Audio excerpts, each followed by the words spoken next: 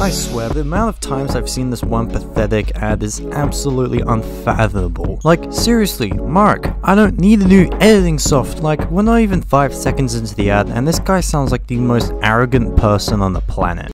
Unlock your full creative potential. Go to fxhome.com now and download the only video editing software you'll ever need. Like, this is a pretty big claim to make, but intriguing. So, as you would expect, with absolutely low expectations thanks to Clipchamp, I went over to fx.com now to see if the software can fulfill in its promises. I will point out this, for some reason, the website's called fx.com or whatever it is, but the software it takes you to is Hitfilm. Now, don't get me wrong, I've used Hitfilm before, but that was back in the day where no one knew what this thing was. I didn't have too bad of a time with it or anything, so I could at least expect it'd be better than Clipchamp. Now, while we wait for this thing to download, let's set out some ground rules. For starters, I will be editing and making a video in Hitfilm, but unlike the Clipchamp one, the video you're seeing now won't be edited in Hitfilm, because, oh my gosh, what I'm about to show you is psychological torture, and the video I make in the editor will not be included in this one, so you'll have to wait for like a day. Now, as soon as you get into the thing itself, you get a very,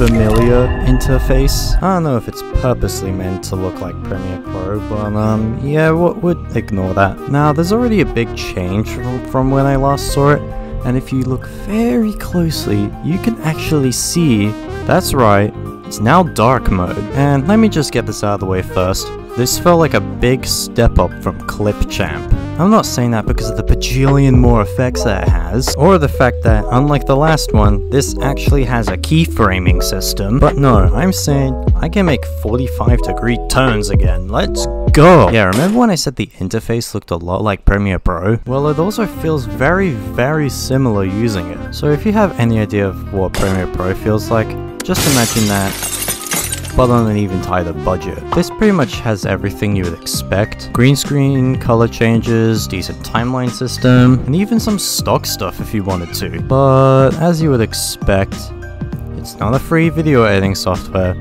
without a premium feature. And of course, no, I didn't buy the premium feature. I don't have that kind of money, and I'm not pirating it. I don't want a virus. This premium feature is probably exactly like Clipchamp's, where it takes every single good thing I talked about with this editor and completely flushes it down the drain. Except in this case, I prefer how Hitfilm does it, because you can still use them. They don't restrict it completely. It's just if you do, they put the fattest watermark across your video. They still let you use basic effects and a little bit of intermediate stuff, but all the stock footage is behind it, bruh! Also, there are a lot of little shortcuts that Adobe does that Hitfilm just doesn't have. Like, for instance, if I have a new clip, I could just drop it into a brand new tray in Adobe, but with Hitfilm, I have to right click on the tray and create a new tray. Hell, while we're on the topic of comparing the two, let's compare the keyframe systems, because they are very similar, except I totally prefer the way Adobe does it. In Adobe, the keyframing system is all the way up here at your controls panel with a nice little tray to tell you where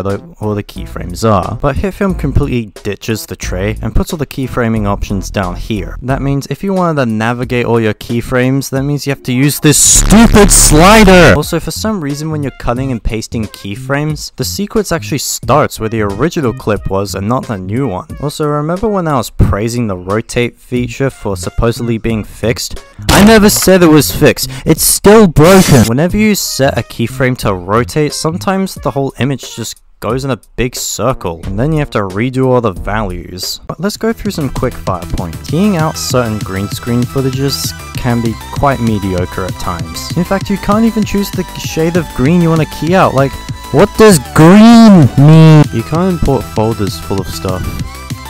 Cause screw organization, I guess. There are 9 tools right next to the timeline, but then there's 5 other ones that just decided to be special for no reason. Like, what's up with that?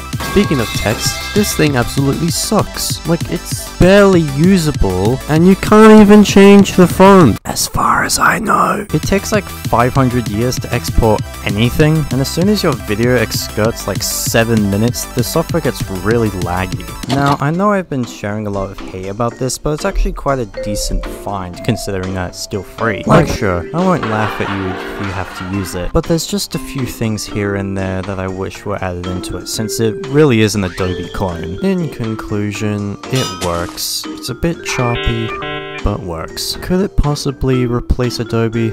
Absolutely not. Adobe just has way much more stuff and is infinitely times more polished and cooler than Hitfilm. But no one can keep up with Adobe's stupid price demands, so it's a good substitute. If you're in need of a quick free editing software without doing a yee-har-har piracy, this is a solid choice. I guess the one biggest thing that I'm mad about is that it's absolutely false advertising. This is not the only editing software that I need. Can I sue them now? Am I legally allowed to sue them for false advertising?